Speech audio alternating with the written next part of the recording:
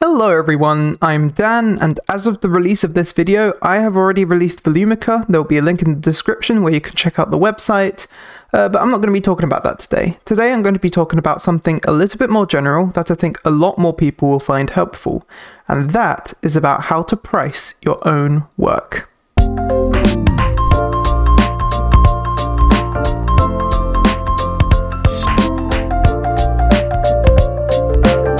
Now, I've long been an advocate for creators knowing what they're worth and getting paid what they're worth, so it might strike you as a little bit ironic that I don't actually know how to do that myself.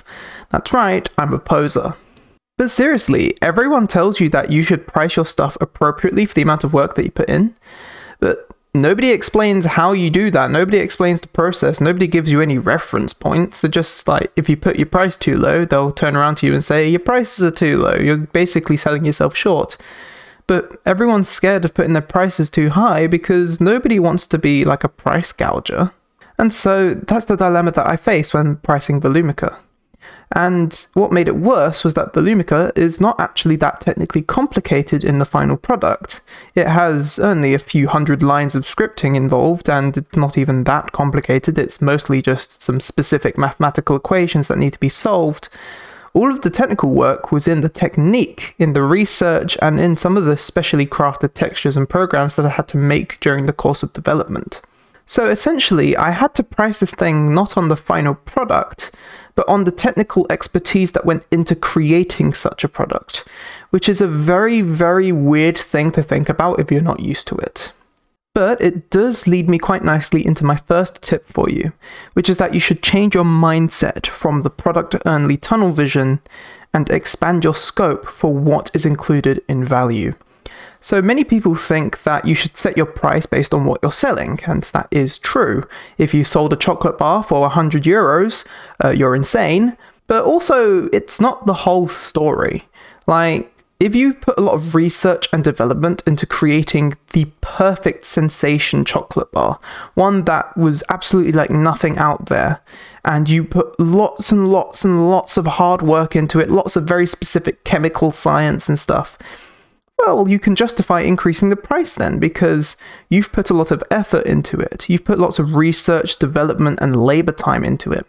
And people don't realize this, but labor is really, really expensive. Like, go look at Glassdoor, look at people's salaries. That's what people are getting paid for their time and for their skills. If you are putting time and or skills into your product, then you deserve to factor that into the price. Don't sell yourself short just because you're not proud of what you've made. You should be paid for the time and the effort and the care that you have put into your products.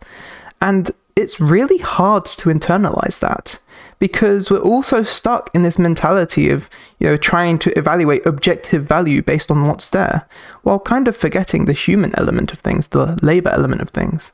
Labor has almost been commoditized and not worth talking about, which is wrong, and that's not how it should be at all, because labor is really, really important, and you are worth the time that you put into your projects.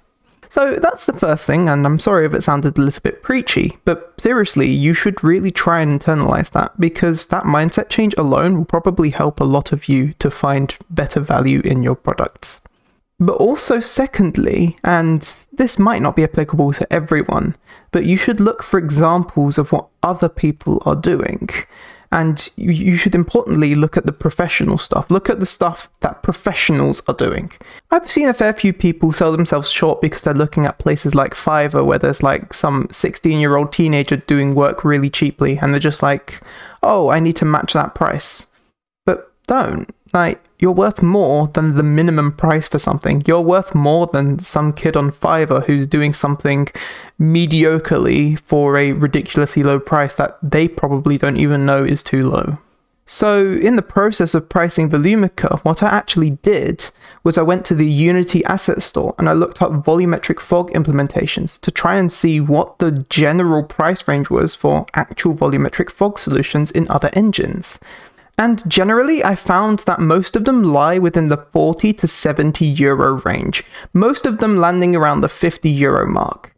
Now, I knew that 70 euros would be a little bit of a stretch for what I've made, even considering all the research and development costs, but I thought 50 euros is actually quite reasonable for what I've made. Now, something that I do want to talk about here, and this isn't really general, it's more about Volumica, but it's not exactly an apples to apples comparison to compare Volumica to actual volumetric fog implementations, because they kind of have different internals. Volumetric fog implementations in Unity often write their own shader code, they have their own processing pipelines and stuff. Generally, they're working at a much lower level than I am, which means that it's tempting to think that Volumica is worth less. But remember what I said about valuing the labor and valuing the input as well as the product? Well, it turns out that Volumica is still at the same sort of level of technical complexity, because what Volumica does is that it manipulates Roblox's own rendering pipeline and Roblox's own shaders, and it bends them to do the work that we want to do, because we don't have user programmable shaders. And doing that, it turns out, is quite technically challenging. You have to have a sort of deep and really intricate detailed knowledge of how Roblox's rendering pipeline works, about how graphics cards process things, about what things are fast to render, what things are slow to render, how things scale, how things blend, how things are composited into a final image. And even at one point while I was debugging some dithering stuff, trying to figure out where I was losing precision in the compositing step, I did open up RenderDoc and start decompiling shader code with the help of Mr. Chicken Rocket, who seems to be an expert on everything. But yeah, I was applying some proper computer graphics knowledge to this problem, and I was working at a technical level not unheard of in these other implementations. And so what I came to realize was that that's worth something, and that's not something that anyone else is ever going to really see unless I explain it all in a blog post. But that's worth something, and I shouldn't discount that. And it's so tempting to discount that. Mainly the reason why I'm sharing this is, there's sort of two main reasons. The first one is that I'm trying to convince myself that it makes sense, and well, the easiest way to convince myself is to have someone else tell me that it makes sense. So here you go. But also secondly is that maybe some of you guys are having these thoughts as well. Maybe this will help you sort things out in your head. I'm thinking aloud so that if you're thinking the same things, maybe it might resonate with you. I think that there are lots of temptations to lower your price. There's lots of this sort of weight to try and get the optimum price for maximum sales and maximum reach. But in a way that kind of devalues yourself, which I think that's not healthy. Anyway, I think I want to end this video by asking you guys a question, and that is, what resources are out there to help people price their own work? Because I genuinely don't know of many, or really there's none that I can name off the top of my head even.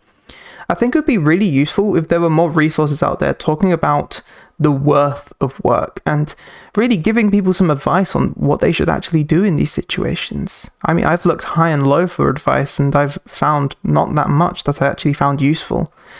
So I'd be really interested to know if you guys have any advice and if you guys have any sources of advice.